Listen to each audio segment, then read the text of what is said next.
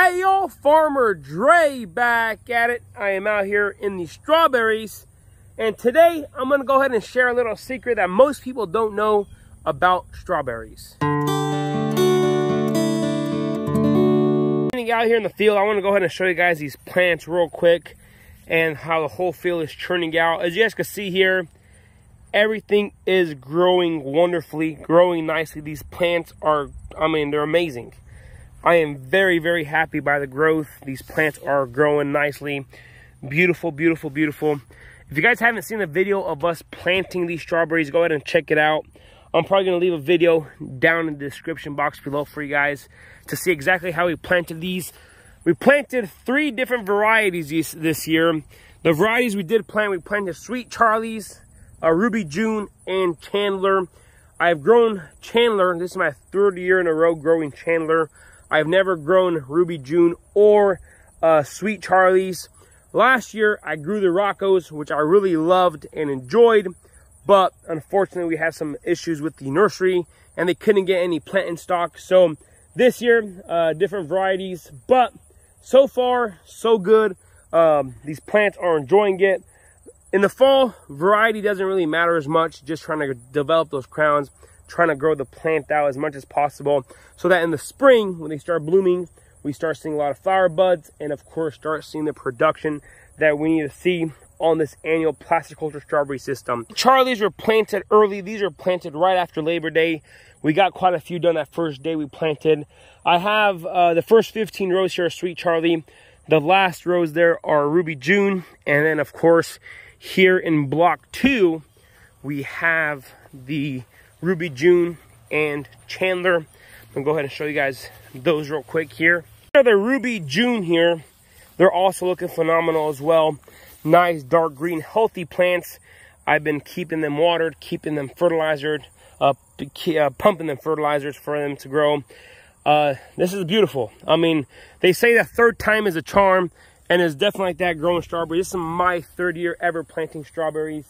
And so far, so good. You hit it good on the 3rd time. So let's hope that we don't get hit by the frost anymore. We have a nice, mild fall, so that, the 3rd time a charm on yield will be exactly what we want and want to project. And then, of course, Ruby June right here. We got the Chandler, which were a smaller plant from the nursery. I'll show you guys those. And so block number 2 here is Ruby June and Chandler. And block 3 back there, that is all Chandler. So right here, those are Ruby June, and these rows here are Chandler. As you guys remember, these plants are a whole lot smaller, but with planting them a little earlier and starting them on that fertilizer, they are growing. Look at this, absolutely beautiful. We got 25,000 Chandler. This is the bulk of our crop here, so this is what's gonna do us good here. So overall, very, very, very happy of how the fall is turning out. Planting date is everything, so just keep on living and learning. The reason we planted 3 different varieties of strawberries, so the Sweet Charlies are early. Those will be blooming earlier than the rest of them. So we're planning on, and if everything works out, if the spring works out good, hopefully we're gonna start harvesting the Sweet Charlies first, about the middle of April. A few days later, that's when the Ruby Junes will start coming on. And there's about a 10 days between the Ruby June and Chandler.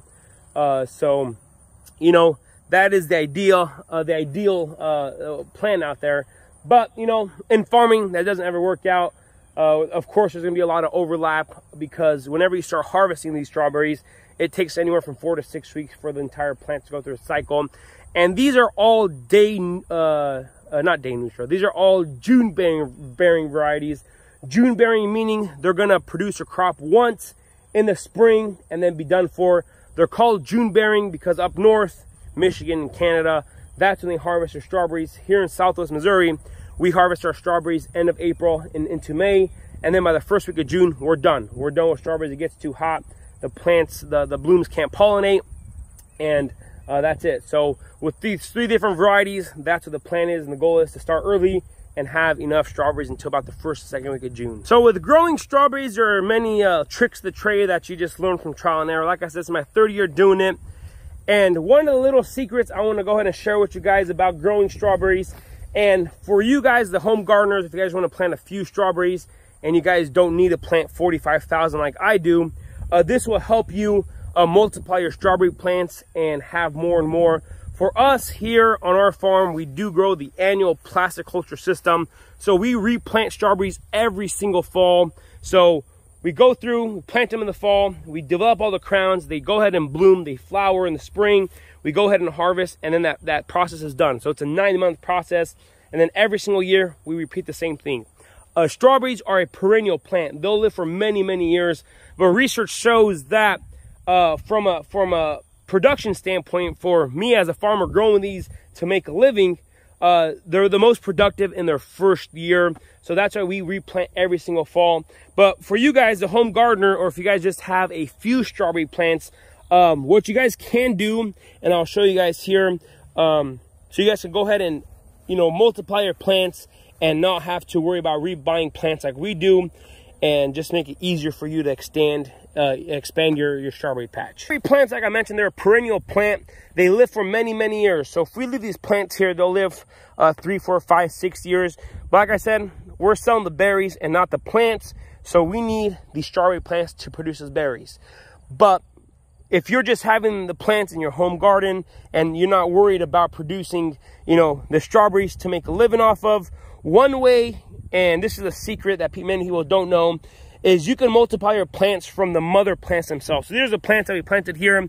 They're beautiful plug plants. And you can see here, these plants here produce runners. And these are the runners, or daughter plants, as many people want to call them. I don't remember the scientific term exactly. But what we do here on our farm in the fall, we go through about once or twice in the fall, and we go ahead and pull off these runners, just pluck them like that. And these runners for us are no good. We want all the energy and power to go to producing flower buds inside that crown there, instead of producing daughter plants or runners. So we go through here and pull all of these runners off just like that. And these are no good to us. But for you guys, what you guys can do is, this right here is an entire different plant. So if you want to pull off these runners here, wait until they're a little bigger, you know, pull off this runner like this and put this in the ground, this will produce an entire complete different strawberry plant, and then it'll end up like this. So that's how we get in the plants, or we buy them from a nursery that does propagate them. They have special blocks that they get these runner tips, put them in the cell count trays for us. They propagate them, they grow the roots.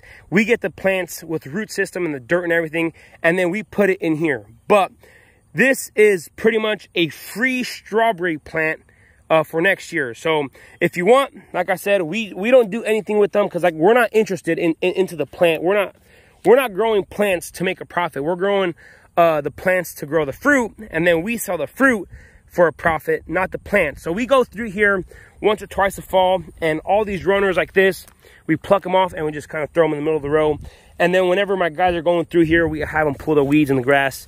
We don't use any pre-emergent herbicides to prevent any weeds from growing. So that's one of the biggest deals. But like I said, these runners here, these are free plants for next year or for this fall. There's plenty of time now in the fall. It's just the first week of October, or you could grab these plants here, these runners, and grow your stock for next year. This is a perfect example. You know, this is a runner plant here. And this, as you guys can see here, it's already calyxed over. So that thing right there is going to go ahead and, let me see if I can zoom in here or focus. Maybe not. Anyways, right there, if you put this in the soil, in the dirt, and make sure they have plenty of water nutrients, this right here is going to produce an entire different plant. And then you don't have to worry about buying in the plants every year, because you have the plants already here. You're probably thinking, yo, Farmer Dre, why don't you just save the runners and then use them for next year instead of having to buy in the plants every single fall? There's one reason we do not propagate our own plugs, and that is because if the mother strawberry plant already produced the fruit, you have a much more, a bigger chance of catching disease into those next year's crops. And like I said, we sell the fruit and not the plants themselves. So, you know, customers in 2022 are, and you know, in the past few years, they buy with their eyes. So if you don't have a pretty product, if there's any kind of speck or a spot on your product, they're most likely not going to buy it. So here on our farm, our goal here is to have the most healthiest and the prettiest berries possible, because that is what sells to the customers. And I've been told, I have never tried it myself, to save runners from one year to another, but I've been told that if you save runners from one year to another, you have a big chance of carrying disease from one planting to another. And with strawberries, they're a very expensive crop to plant. You can spend a whole lot of money, anywhere, you know, $10,000 to $15,000 per acre to plant strawberries. And for you to plant them and then in the spring you have a big disease issue coming through, then it's kind of you know, you're pretty much shooting yourself in the foot. The plug plants that we get in, the nurseries who grow them, they are a certified nursery, and they certify every single plant to be disease-free, and they guarantee they're disease-free plants, so that whenever me, the farmer, plant them, I don't have any issue in the fall or in the spring with disease. But like I said, if you're just planting a few strawberries in your home garden and you're not too worried about, you know, having a perfect, beautiful strawberry, then you can save strawberries from one year to another. It's a cool little thing that strawberries do. They live on for many, many years, but the industry we're in with the plastic culture and everything, you know, it requires us to replant in the fall and get a new fresh stock of plants every year. But, you know, if it was, if we wouldn't have had the availability of plants, we would have been forced as the farmers to keep the plugs, keep the runner plants, and replant the same plants, same runners every fall. So we're gonna come through here and pull off these runners here in about a week or so, and make sure there's no weeds growing in between the plants there, and then we should be good to go. We're hoping that this fall is fairly smooth. We don't get a dramatic drop in temperature. We can put on the row covers, and then in the spring, Lord willing, these will start blooming and produce me some nice, beautiful, good looking strawberries. Alrighty y'all, this is gonna be it for today. Just a quick little video and a little tip for you guys there. If you guys are having your own strawberries at home, keep those runners, keep your plants growing, and you should be good to go. So this is where I'm gonna go ahead and end off the video. If you guys haven't already, go and hit that subscribe button, smash that like button if you guys enjoyed today's video. Don't forget, hit that notification icon so you guys can be notified whenever I do upload a video. I want to say thanks for watching up to this point. Y'all have a good day, and we will see you next time.